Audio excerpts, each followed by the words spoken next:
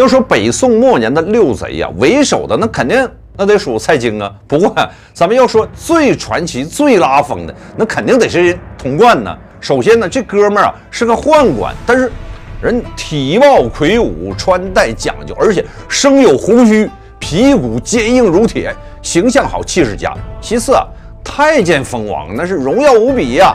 曾经是打平西下平方腊，也曾代表北宋参与灭辽，也招致来金帼，灭了大宋。对历史的改朝换代，那人家是有着无比巨大的推进作用。第三，权力大，当时人称蔡京为公相，童贯为鳌相。论祸国殃民的能力，那是不次于蔡京，得到了当时百姓的交口称赞。打了铜，泼了菜，便是人间好世界。因为是六贼之一嘛，童贯也得到了一个流放的待遇，被发配到了英州，随后也是一贬再贬，最终也被贬到了崖州海南岛。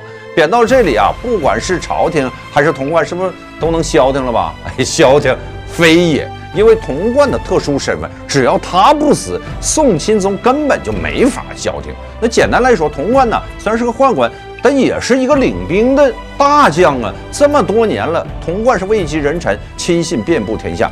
要是让他与地方官员勾结起来，那可真就天下大乱了。因此，对于这种人不能放，只能杀。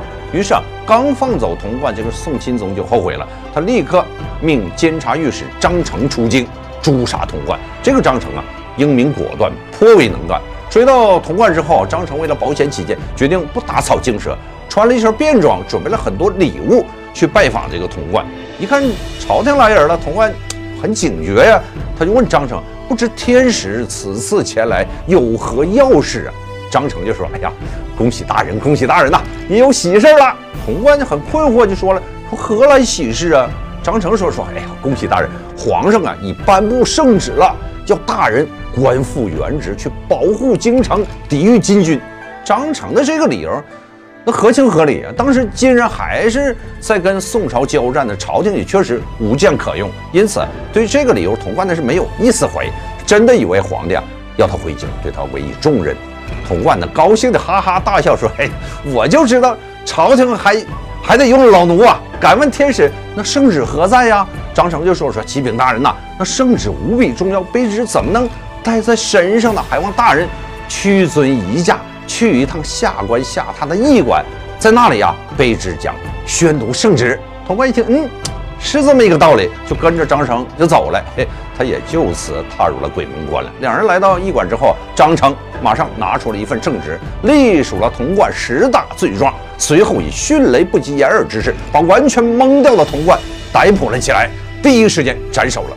童贯死了之后，张成下令用水银把童贯的首级浸泡起来，放在一个防水的木盒子里边，送到京城。宋钦宗收到盒子之后啊，命文武百官验尸，确定无误之后，宋钦宗下令将童贯的首级挂在开封府门口示众，以昭告天下。至此啊，这个中国历史上最著名、拥有无数记录头衔的宦官童贯，就以这样的结局告终了。